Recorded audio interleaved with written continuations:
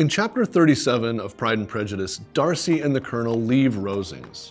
Elizabeth and Maria plan to leave Hunsford a week later, stopping in London on the way back to Longbourn.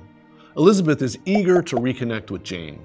She continues to reflect on Darcy's letter, particularly the part about her family's inappropriate behavior. Elizabeth's objections to Darcy are slipping away. She even has to give credit to his misgivings about her family. She reflects that her mother lacks judgment and her father fails to act when necessary. Her parents, she recognizes, are irresponsible and ill-behaved. These thoughts foreshadow Lydia's disastrous elopement later in the novel and will later serve to justify Darcy's concerns.